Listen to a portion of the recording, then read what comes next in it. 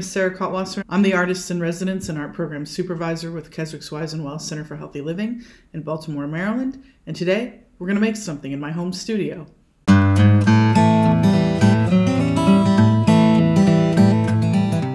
Today, we're going to be making artist trading cards. Artist trading cards are very cool, small art objects that anyone can make. It's super fun. What's really cool about artist trading cards is that it involves creating something and then swapping it with someone else so that you can collect their artwork as well. So it's a wonderful way to collect other people's artwork or just build a collection of cool things that you like. Before we get into what materials we're going to use, which could be anything really, I want to talk about artist trading cards in a little bit more detail so you get a full sense of what they are and where they come from. So let's get started. So what are artist trading cards? We're going to get into that right now. Artist trading cards are miniature pieces of art that are traded around the world. Artists create, trade, and collect art organized at swaps and events, either in person or online. The only official rule is that they have to be 2.5 by 3.5 inches. How did the movement start? In 1997, an artist named Serina, a Swiss artist, created 1,200 cards by hand as part of an exhibition. On the last day, he invited others to create their own cards and trade with him during the closing reception. The movement took off, and today, there are artist trading card swaps in almost every major city around the world, and there are also many online swaps. How do I create an artist trading card? Most swaps are open to any media, materials, or techniques, as long as the card fits into a standard trading card sleeve. Artist trading cards are traded, not sold. However, there are some artists who choose to sell their cards, and those are called editions and originals. How do you trade cards? Well, you can locate an in-person swap in your area, find an online swap, or organize your own swap. There are a number of websites that others have created to help artists get started. They can be found by doing an online search. What's great about artist trading cards is that they can be simple or complex, whatever you like. The size is small, so they're not too intimidating to work on. They're a great place to express yourself. You can try anything. They're excellent places to experiment with new techniques, and they're perfect for sharing. Here are some examples of artist trading cards from Collage magazine. You can see that some of them are drawn, some of them are painted, and some of them are collaged. Here's some more. You can do anything really. You can try anything that your heart desires. If you're going for a theme, you can work under that theme. All right. So now that we know a little bit more about artist trading cards, we can get started. As was stated in the previous bit of information, you can really use any materials as long as something fits into a sleeve. So you don't have to use the same materials as me, but the materials I'm going to use include a ruler. This is so I can measure out the appropriate size for the trading cards. A pencil. Any pencil will work.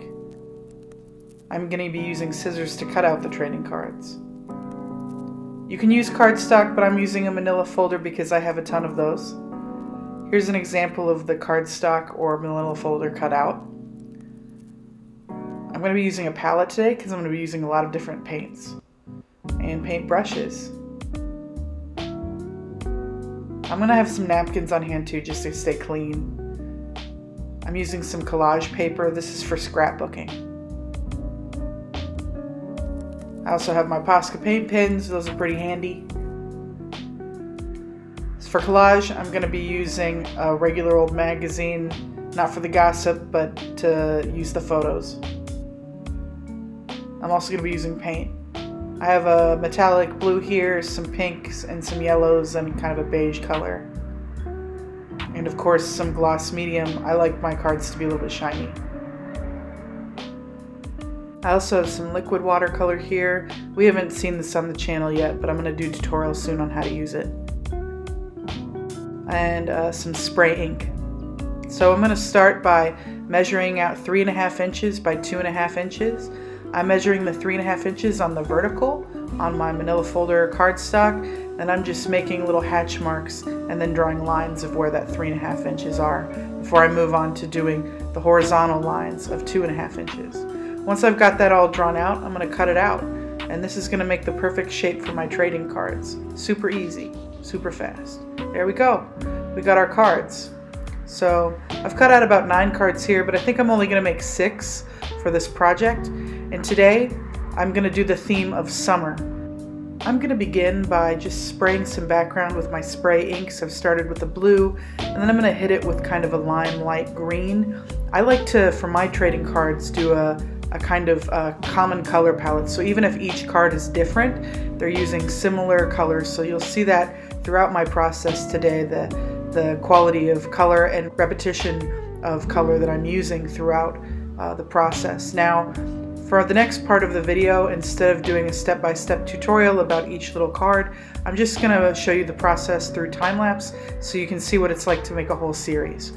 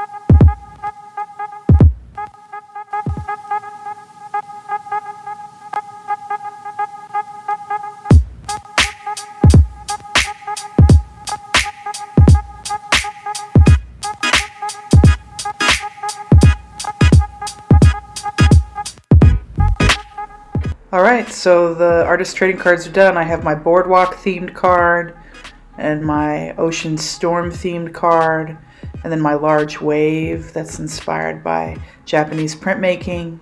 And of course, I always go on road trips during the summer. I go to a lot of picnics with a lot of fresh fruit, and I love baseball. I love to go to baseball games during the summer. So we're done, but not totally done. Before we totally finish, we need to do something on the back of the cards. It's important when you do artist trading cards to sign the back and add some information. So you can see here that I'm signing the back, and I'll go over the specifics of everything I added in just a second. Now, you see that I've signed my name right here at the top, and then I've said that this is an artist trading card in the theme of summer, and I made it in May of 2020, and that it's an edition 1 of 6. So each card will get a number 2 of 6, 3 of 6, 4 of 6, and then they're done. Artist trading cards aren't usually made alone, which is to say this whole process is about sharing and trading, and while during the pandemic it's not easy to swap during the swap portion of artist trading cards, these cards weren't made by themselves today. So Serina, show us what you did.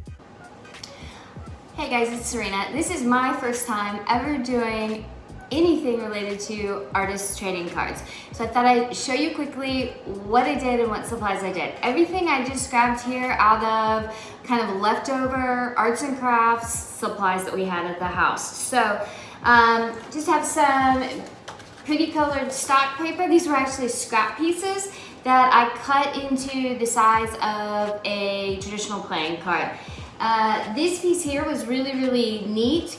The girls and I watched Sarah's paper marbling video and actually paper marbled some stationery, and so I cut up a piece of that to use as the background for one of my cards.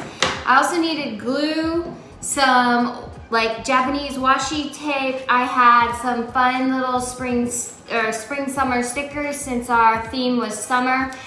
I got these out of the dollar bin at Target, I don't know, a long time ago, but they're summer themed, a starfish and some anchors. I thought they were super cute. Needed some markers, and then I had a couple of fun little stamps. This one's a mermaid. I love mermaids, and that's so quintessential summer for me, and some pretty little colored stamp pads. And that's it. I just then had to channel my inner Sara and be creative. So I'll show you what I came up with. So this is my first card, little flowers and a sun. This one's my favorite. So I used that paper marbling paper, and I used these gold iridescent, the stamp pad with my mermaids to create this card. This one's super fun. Then I cut up the gift tag and went online and just kind of traced a stencil of a wave here, and then I took a wadded up piece of paper towel and stuck it on my stamp pad and just kind of created the marbling effect on this one. And my last one here was cutting up another piece of those gift tags and just some markers and glue to create this one. So y'all definitely need to join artist trading cards. If I can do it, you can do it. And it really was a fun little creative outlet. So give it a shot, y'all. Bye. Major thanks to Serina. It was really cool to see what you made, and also interesting to see the commonalities in our approach to the theme of summer and then our differences. So I hope that you enjoyed watching this video today and learning about the form, history, and structure of artist trading cards. We're going to be hosting a Zoom class on artist trading cards starting next week, and we're hoping that members who sign up enjoy it. So I hope you enjoyed learning about artist trading cards today, and I also hope that you have a wonderful day. Bye!